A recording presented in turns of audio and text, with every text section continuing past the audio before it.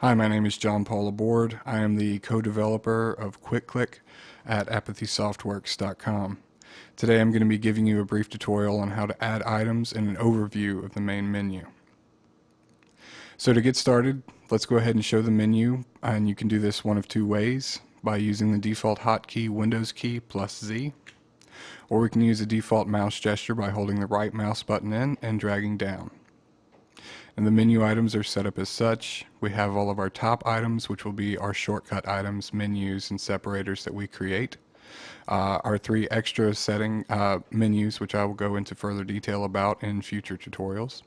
We have a suspend all item, which will actually suspend all hotkeys and mouse gestures within the Cliq application. This is helpful for when gaming or when using an application that has a lot of hotkeys that may conflict with some quick click hotkeys like Photoshop. And then we have our add change item, which will actually bring up the main window of Cliq where you can set up your menu, get to some settings, and get some help and check for updates. So as we can see here, our menu is set up in this tree view. When you first run Cliq, you're starting off with a blank menu and a blank empty item. And we can rename items by right-clicking and go to rename, or we can simply press F2.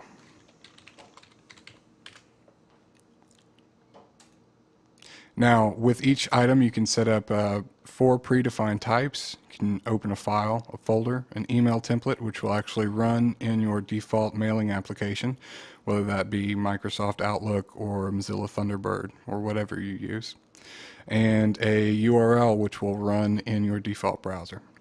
So let's go ahead and select a file. We'll grab the Cliq license.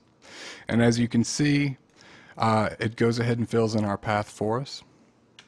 Now we can also run custom commands.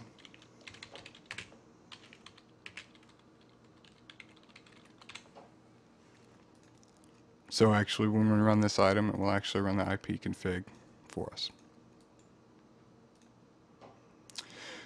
Now we can change some default attributes of items. We can add an icon for this item or make it bold. We can also create a new menu. And for this menu, we can also set some different attributes. Icon, bold, just like items. We can also set an items color and a menu color. Now if you wish to change the main menu window color and item color, you can go to settings, and it's right here under the main menu tab. You can change the background color and the text color here. Any hotkeys or mouse gestures that you do wish to change will be in the Gestures Hotkeys tab.